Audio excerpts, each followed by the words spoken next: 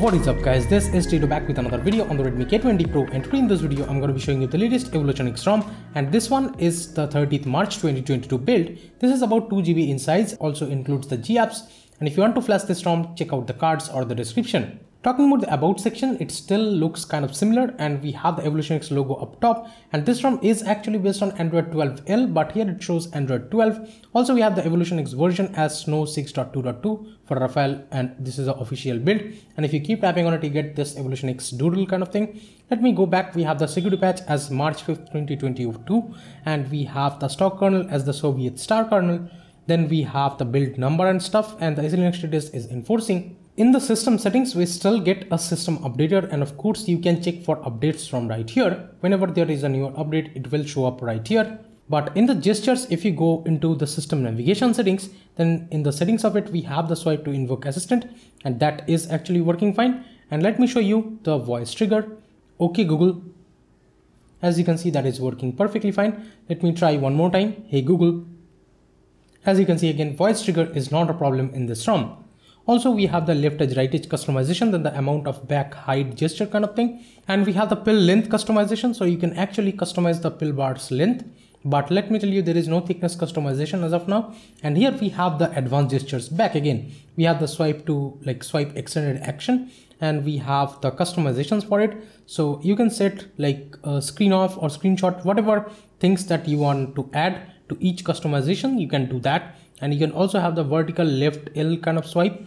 So yeah, you can customize it thoroughly however you want to. We also have the haptic feedback and the full screen gestures. So if you want to hide this pill bar, you can actually hide that. And even in the recents panel, once you go, as you can see in this, if I'm scrolling through the apps in the recents panel, I get a haptic feedback, and that's just awesome. We have the 2 button and 3 button navigations, of course. Then we have the quick tap action, that is the back tap kind of thing. You can enable it for screenshot and stuff. And the quickly open camera, the one-handed mode and stuff, everything is working great. We have the press and hold power button, swipe to take screenshot and stuff, everything is there. And let me tell you, for the swipe to screenshot, you get the capture mode where it's needed. And we also have the playback control, the double tap, and the prevent ringing option. Let me go back. We have the front camera settings, and from right here you can change the sounds of the front camera, and the camera ready you can disable, but there is no camera calibration option for some reason. And we have the Gboard as the default keyboard over here. Now let me tell you, I was not actually willing to make a video on this particular build because I did face some problems honestly, but I was waiting for an update, but the update never came. I would say yes, 4 days before it did get a couple of updates, but after that it stopped. This is 30th March build, so you can guess. Right now today is 3rd April. So yeah, I would say the update situation improved, but right now on this particular build, I did not want to make a video because this build just lags sometimes. Honestly, the lags are too much to actually bear with it. And I would say I have never seen these kind of lags in EvolutionX ROM, but in this particular build, I have been facing huge amount of lags sometimes, but sometimes it just doesn't happen. Once the lag happens, if you reboot the device, the lag actually fixes for a couple of hours, for 2 to 3 hours, it won't appear. But again, it will appear with your usage and stuff, but then you have to reboot the device for some reason. But yeah, I haven't seen with daily usage that this much lag happens in EvolutionX, but on this particular build, yes, I have faced those lags. I'm just warning you guys. So other than that, the ROM is packed with the features of the EvolutionX. You should already know that it has huge amount of features, and yes, it almost has unlimited amount of customization. One thing that I do not like over here, that you don't get any kind of ANX camera or something for the Redmi K20 Pro as of now. And in all the custom ROMs, it doesn't come with ANX camera on Android 12 at least, and that's a bummer in my opinion. But here I have tried using this Gcam 8. It takes great night sight pictures. And let me actually show you. I have taken a couple of selfies. It has ample amount of details, and yes, this is with the back camera, and just notice how good it looks with the selfie. This is with the rear camera again, and this is with the front camera. So yeah, I would say it takes amazing quality pictures. But this is a Gcam 8. I'll link it below in the description if you want it. I have kept it in almost default settings. I haven't changed much settings. But here you can also use the Unix version of the Gcam, and that actually works fine. You have the 2x telephoto lens working fine, and also you have the 0.6x or the wide angle lens working perfectly fine here. and everything with the night sight and stuff, everything should be working fine. Also with the Gcam 8, I'll show you one thing that is very good. And in the video settings, if you have a Bluetooth headset connected, you can switch the mic of the Bluetooth, and that's just awesome if you're noticing. So yeah, if you're doing vlogs or something, this Gcam 8 will be a lot more helpful than other camera apps, because you can switch the mics from the internal mic to the Bluetooth audio. So that's just awesome in this like Gcam 8.4, I guess. I can definitely recommend it. And even the front camera and stuff, everything is working great over here. You shouldn't worry about those. And you get all these settings with the front camera. Also, you can install the Gcam Go, and that is working perfectly fine. No issues. You also get the face retouching option and stuff. So yeah, the Gcam Go and other Gcams are working perfectly great. But let me tell you, if you want to use ANX camera, this is not the ROM for you. But yes, you can also try flashing ANX camera with Magisk and stuff. But on Android 12L, I didn't take the hassle to actually flash Magisk and stuff. Now the quick setting panel still is dark, and that's kind of disappointing. But they did a poll on the Telegram channel, I guess.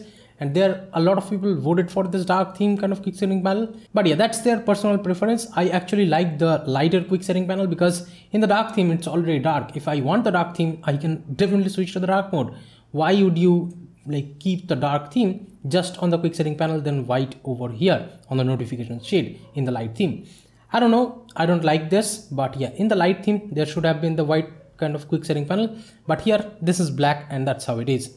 But yeah, it does have ample amount of quick setting panel toggles. We have the always on display toggle, the reboot toggle is also there, the DC dimming, the high brightness or the daylight kind of brightness mode is there, the volume panel is there, the FPS info also appears over there, and we have the evolver or the customization settings, the Google Home controls, then the airplane mode, nearby share, the screen recorder, everything is there. And if you're noticing, the animations are very seamless, and this is because of Android 12L. In the white theme, the quick setting panel shows dark, but once I click on it, it's white, and it doesn't look good. The power menu still stays dark. I don't get this. But yeah, in the dark theme, this is the annoying thing over here, I would say.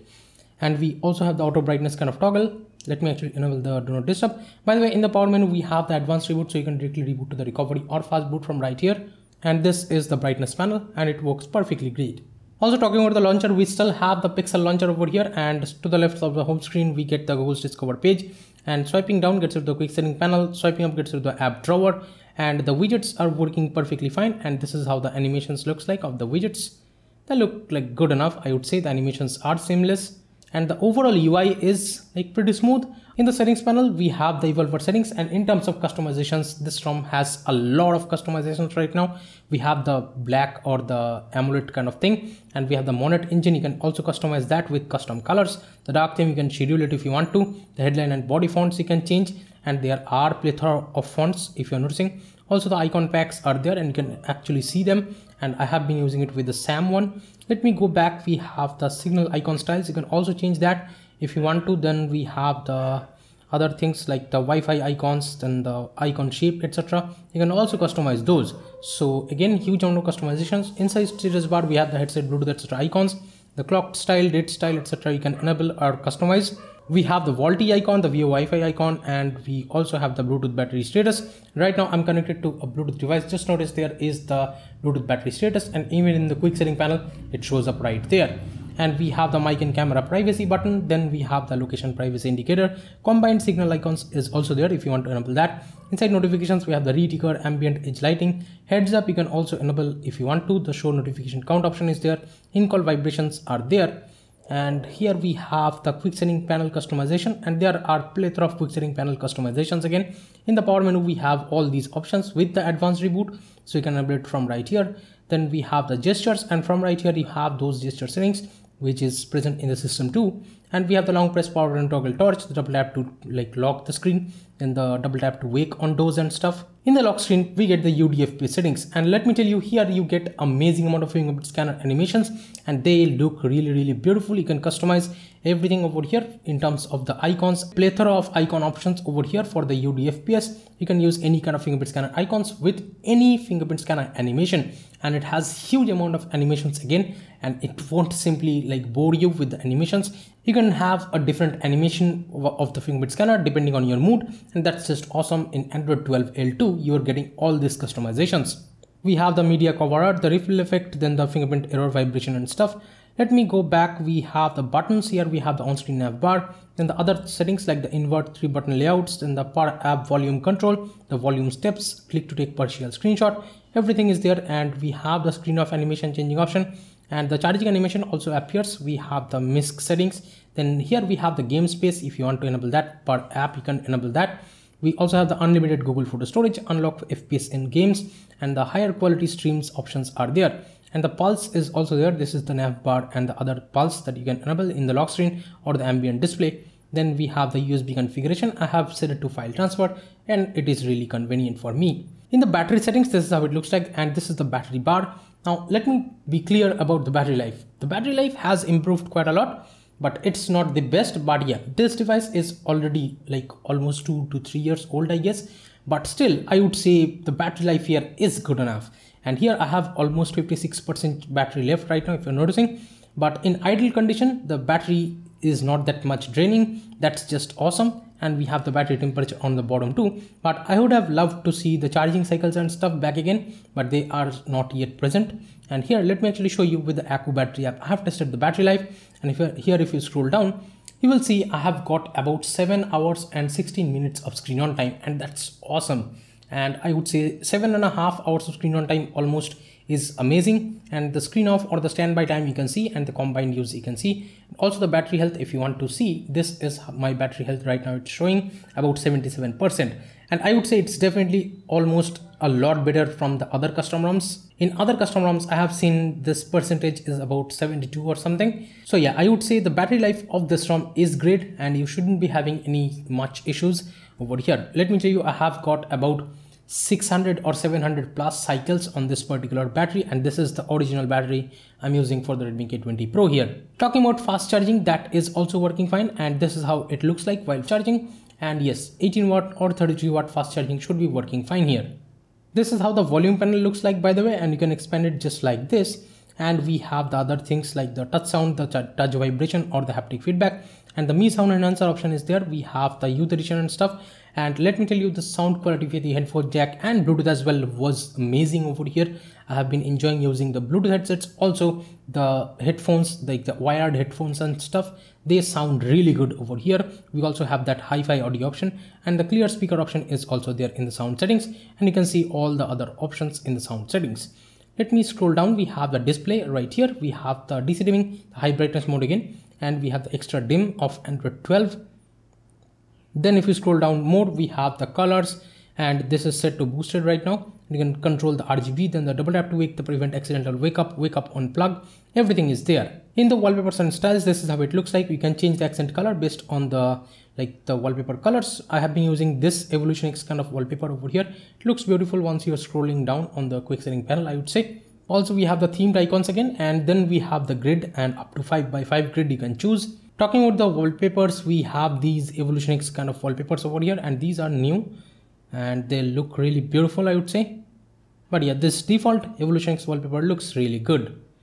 In the security settings, this is how it looks like. We have the screen lock, and if you go into the settings, we have the quick unlock and stuff.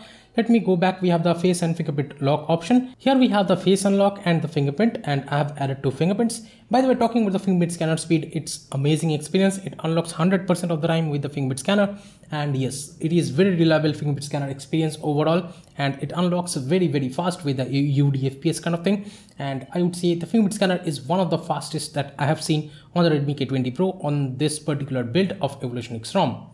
Now let me show you the face unlock and how it works. Well, you can set it for the swipe up, or you can set it just from the lock screen. Whenever the lock screen appears, it will unlock, but I have set it to swipe up. So that's why from here, if I swipe up the screen, just like this, it will say recognizing face. And as you can see, it unlocks. Let me show you one more time. And here I double tap, and if I swipe up, as you can see, it takes a little bit of time, but yes, it unlocks 100% of the time. So face unlock and fingerprint both are working great, but there is also app lock, and here for the app lock, you have to go into this advanced settings in the security and go to the stock lock options. Then from here, you will get the app lock. Let me show you by unlocking this app lock settings. In the protected apps, you can search for any particular app and you can lock them from right here, as you can see. And I have locked apps like Telegram, and over here, if I unlock it just like this, if I try to open the Telegram app, it looks like this. And if I tap the fingerprint scanner right now, as you can see, it unlocks. And yes, it works 100% of the time. Also, if you lock the device once you are in that app, and right now if I try to unlock it and put my fingerprint scanner, as you can see, the app closes out. So you have to open it again and you have to reopen the whole thing. So this is how the app lock works. Auto lock timeout up to 30 minutes. And we have the collapse notification option, and we have the enable biometrics for unlocking option. So that's regarding the security stuff. So overall, in terms of daily driving performance and stuff, this ROM has been good enough. But yes, whenever there is those like lags appearing, I feel like changing the ROM or something. But yeah, I would say if you can bear with those lags and you can like wait for a future update, then you can definitely flash this ROM. But otherwise, if you want to like have seamless experience, no lags, stutters whatsoever, I cannot simply recommend you this latest build of EvolutionX ROM as of today. So that's how I feel. And if you want to see the performance benchmarks, here are the Antutu and Geekbench score with a CPU stress test on this particular ROM build. It also passes the Safetynet test right out of the box, so banking apps are not a problem here. I have been using banking apps. Also, the DRM info stays L1 here, so you can stream Netflix or Amazon Prime videos in 1080p without any issues. And in the split screen, it also has those new Android 12 options. And if you go over here, just like this, if you're noticing, this is how the split screen looks like. You can switch between apps just like this, and you can scale them. And once you go home and bring it, like go to the home screen, and this is how the split screen looks like, and you still have those apps in grouped mode. So yeah, the split screen is actually working perfectly fine with this kind of like newer Android 12L.